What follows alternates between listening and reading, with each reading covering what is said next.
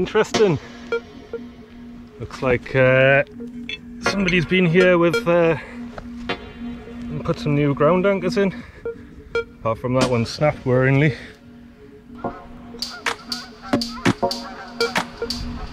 Well, it's a sign of the autumn. Winter's on its way with the geese flying south.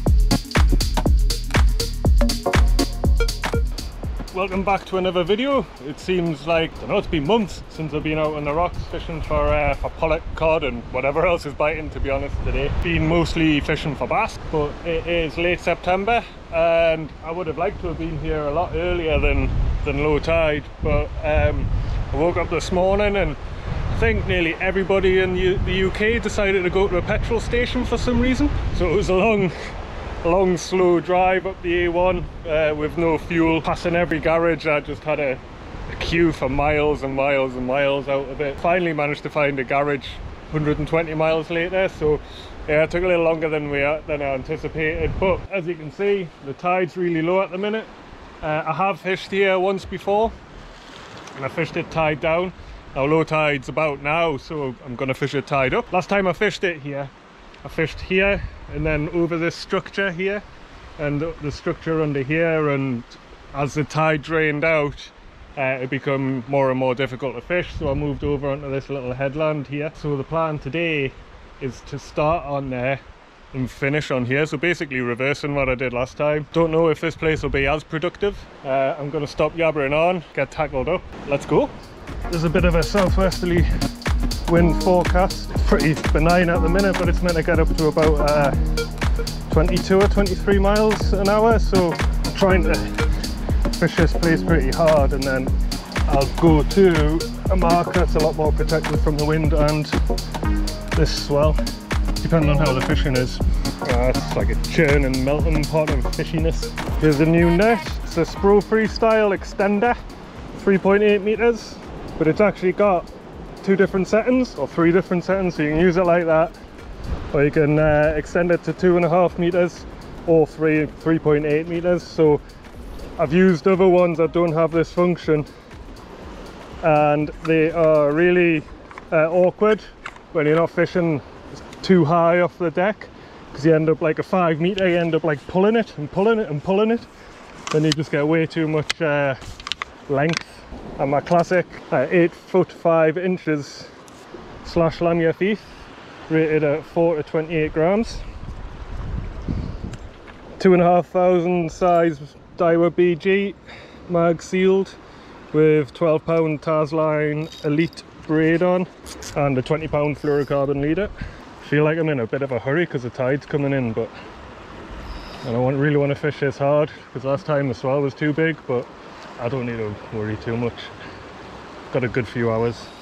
I'm going to start with this 15 gram fish minnow. The wind's really starting to pick up already, but I want to fish as light as I can while the wind's low, and then maybe swap over to like a heavier metal or something heavier later on when I have to. So there's a little bit of colour in the water, so I've gone for a solid colour.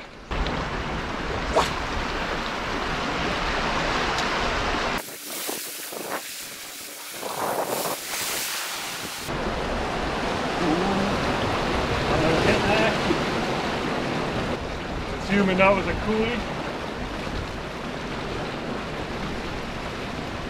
Every time I'm bringing this back in, I'm having to, well, I'm not having, but I should do, just poke the hook back in. I'm just nicking it under the back of the lure like that.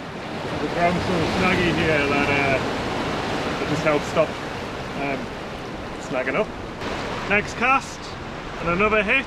That looks a bit more Pollacky because they tend to hit it from underneath and wicks the tail up and over. It's a good sign though. Just swapped colours, went for something a bit brighter. I think this is called French Paradise colour. Very sandy, you'll like.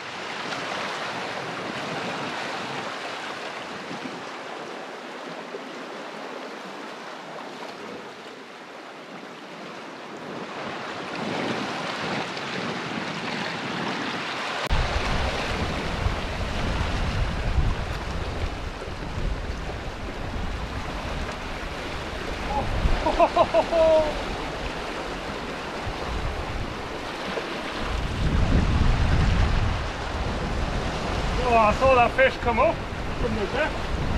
Taking us into the kelp now.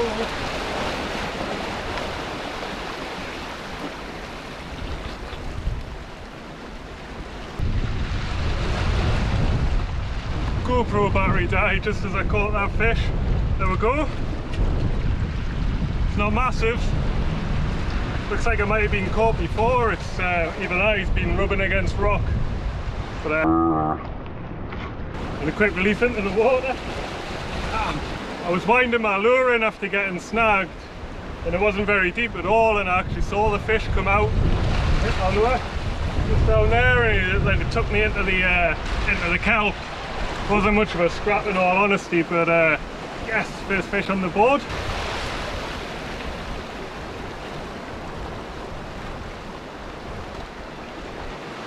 Normally I bump my lure along the ground and along the seabed and fish as slow as possible.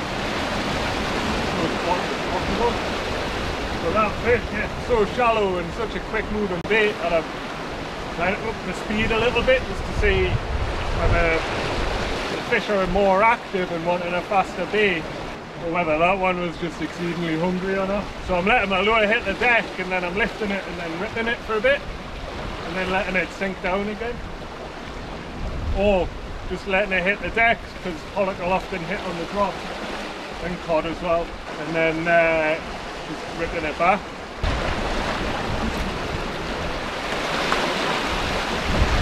Got some metal tied on. Your fish will raise a claw silver middle, taking the trebles off, and I've replaced the treble with a single.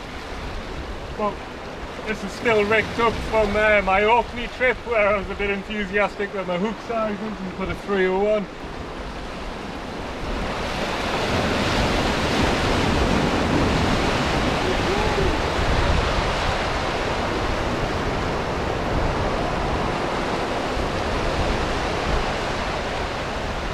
Where did these come from?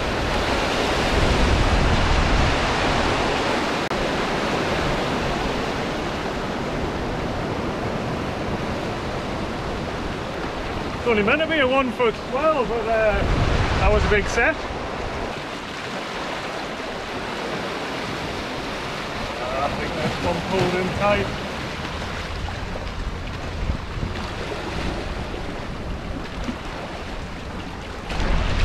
Yeah, lost it. I've actually lost. This leader was about 8 feet, and it snapped maybe 2 feet down. Pretty clean as well, so that must have been over a pretty sharp edge. Time for a new leader.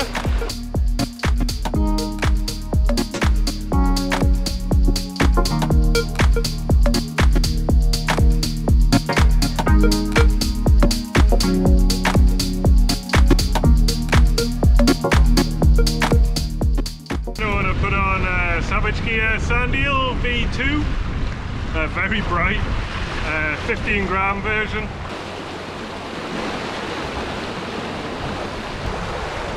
It's actually the deepest water I've found all day.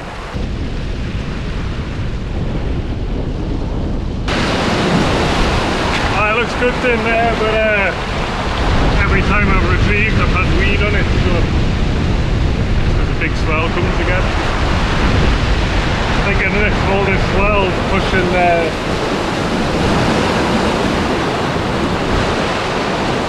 weed into this gully.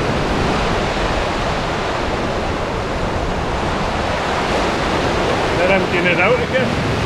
It's more like an Atlantic swell than a North Sea swell. Well, that lasted 10 minutes. This swell's making it pretty tricky, as well as the wind, to kind of fish around all the structure. I've actually gone a little bit left field here. Got a 21 gram cheb, a little TRD from Z-Man, I think 3-inch. So I'm going to bump this along the bottom. And the idea is, because this floats, this just sticks up and wibbles around in the swell, and fish comes along and gobbles it. That's the theory anyway. Let's go and put it to practice. Need some form of hitchhiker or something, or this always happens to me with Z-Man lures. I think they're awesome lures, but always slide down the bend there. I need something to put a lock on there, maybe a dab of super glue or something. I'm going to take this off and try something else. And there we go, quick changeover into the slider shad. Ghost minnow colour, I think, grass minnow. Not sure. Catches lots of fish though.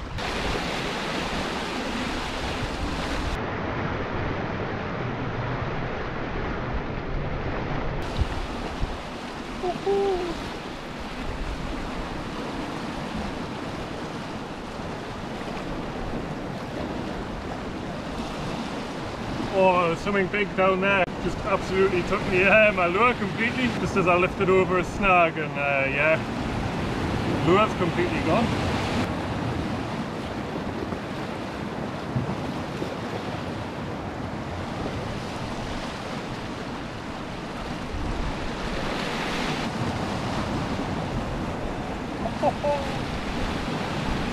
Finally some fish. It's been an hour or so, or maybe 2 hours since I caught that Pollack. I even had a bite. And the first couple of minutes with this slider, probably not the lure, it's probably just a coincidence, but the fish seem to have arrived. Typically just as I'm getting pushed off this rock.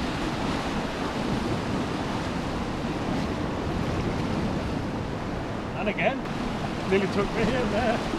Really positive hit. I'm just not hooking up. I usually use a 2-0 hook on here, but I've got a 1-0 on. I was lazy. That's what I had with the TRD, so... Well, I've just moved there, and all of a sudden this outcrop that I've been fishing off's got really small. The water's actually lapping up behind us now, and then on this side as well. So we've only got a couple of more casts here, I think, and then it's probably prudent to move.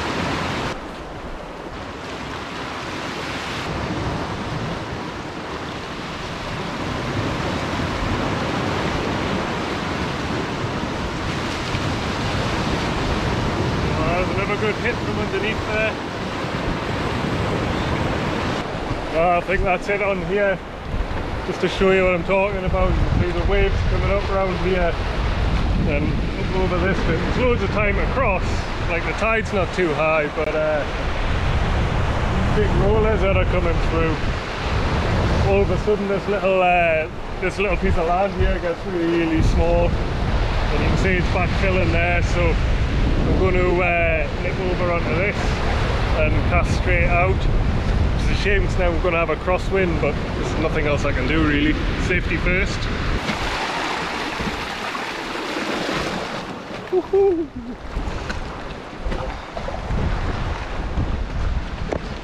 It's a bit tricky this with no hands. Looks like I got loads of time on there, but this swell's a bit erratic. It's coming squeezing through this gap over there and building here. The seal again. It's obviously a big shelf here, and that's why these swells are picking up like this. I think I'm going to give it 20 more minutes here. Try and scare that seal away, and then if I can't, I'm going to go over to my usual marks that I haven't visited in ages. Alright, so I've just sat down, had a bite to eat and had a little word with myself. I'm missing too many bites basically. What I've done is I've rigged up properly now. Put a 2-0 hook on, so there's less tail, easier for the fish to bite since they seem to be nipping at the tail.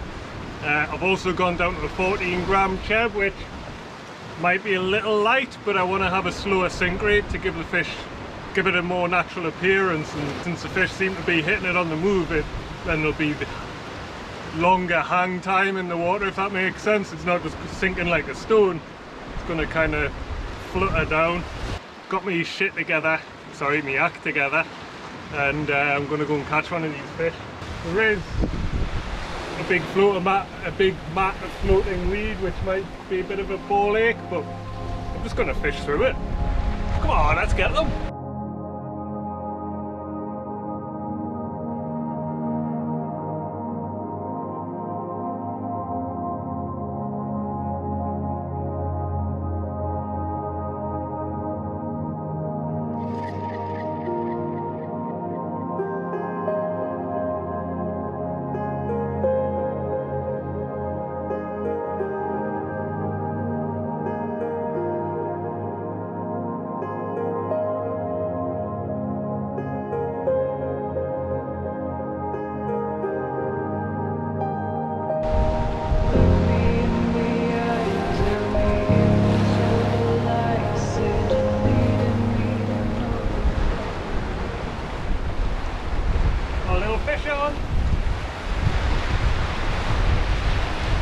Before that seal comes.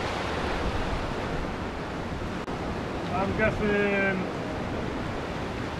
a tiny Pollack. Well, I guess wrong. A long and skinny coley. Didn't put up a scrap like a coley. Just a little one. Another fish on the board.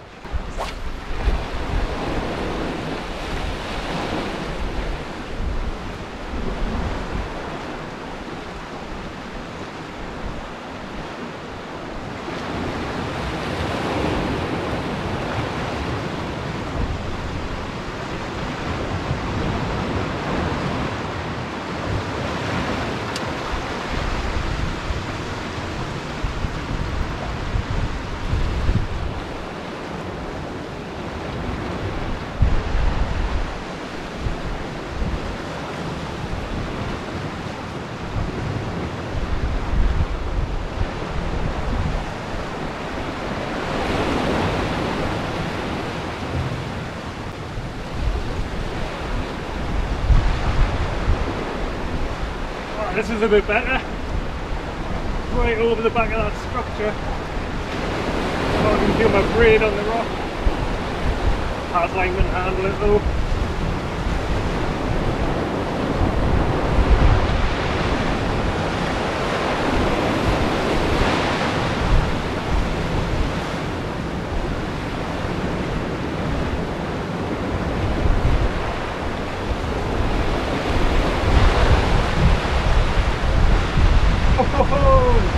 An luminous cod.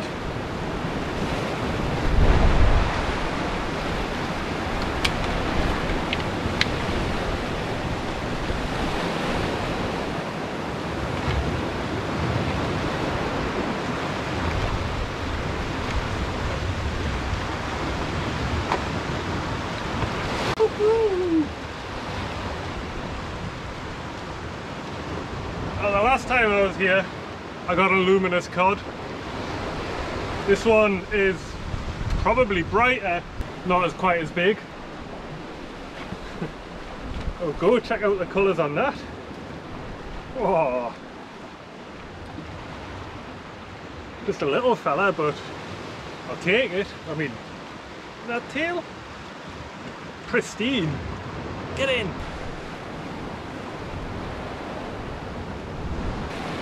Yes! Looks like having a word with myself worked. Not always the case. That little fella annihilated me lure, so I've just put another one back on, a new one. And as I was doing that, I looked at the weight was coming right up here. I mean,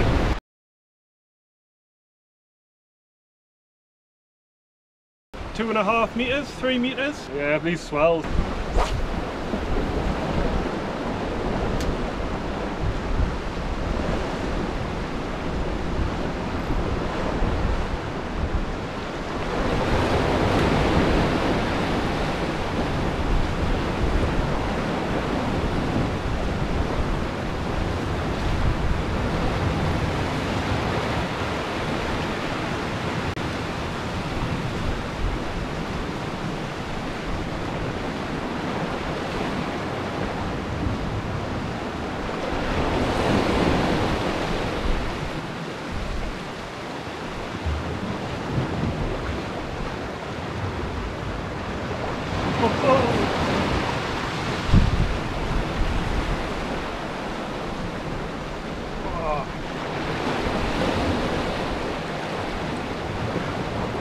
I think we've got another cod. Struggling to get it over the kelp. Oh. Woo. Got it over that rock.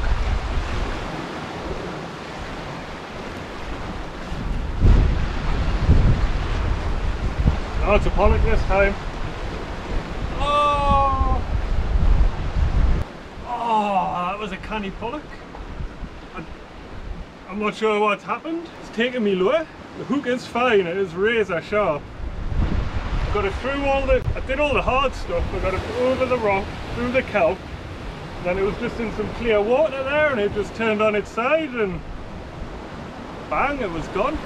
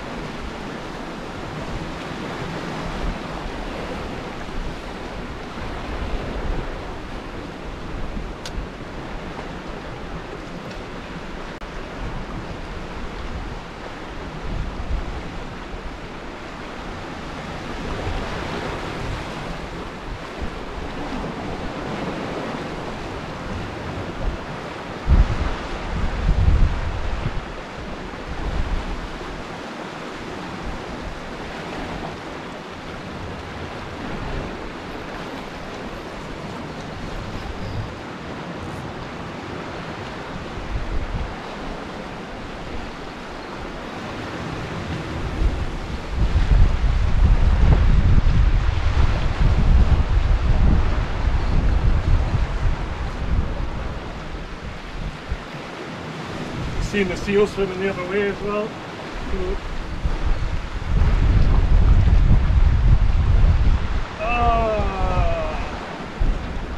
It's snagged up. Just about to say the seal's gone the other way.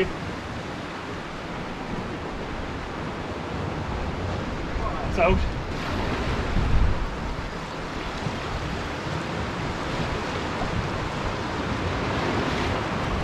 Got my drag looser this time. Oh, it's a canny cod.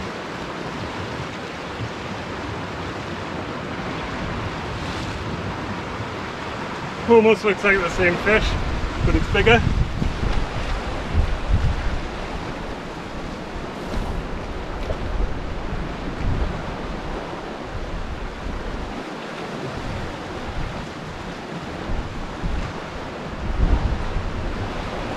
I'm loving this net.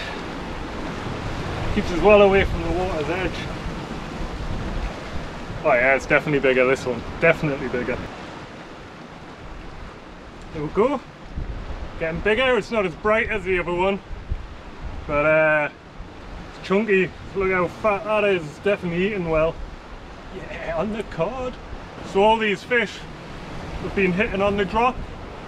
Now, I don't think I would have caught these fish if I'd carried on using a 21 gram cheb.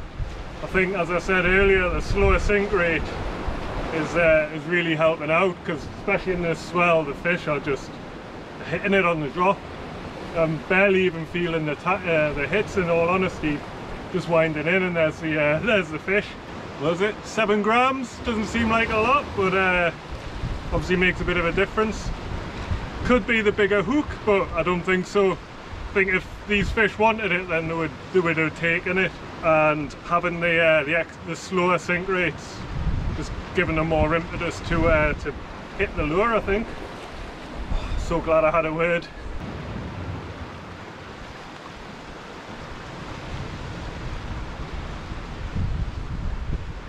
Well, something had to go there that I didn't feel. I didn't pull it through any snags, and my lure's been ripped off my hook. So subtle, these hits. Time for another lure. Well, the fishing slowed right down here. I haven't had a bite for about half an hour maybe. Smell fish on the air still, but nothing biting my lure, so I might try another mark. I've only got another hour or so might pack up here and go to my one of my little coley. Just as I was saying, I didn't have a bite. I've just dropped it. It means I'm going to have one more cast now, doesn't it? Make this the last cast and then do one.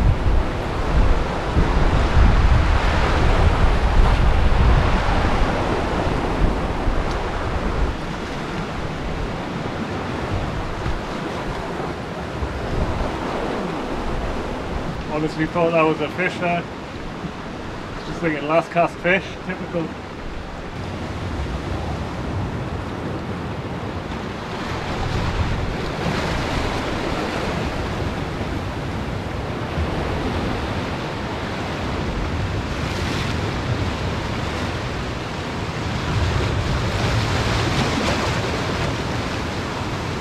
Well, that definitely was my last cast.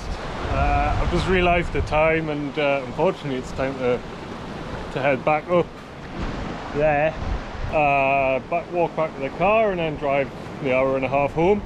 Been a bit of a crazy day, but it's been great to get back out on the rocks. Crazy because a gannet nearly took out my drone, and then a gannet dive bombed a seal. It seems like the gannets were on one today. Caught a reasonable pollock, lost a better one, 2 codlin and a coley, and lost a coley as well. So yeah, it's not been a bad afternoon at all, really.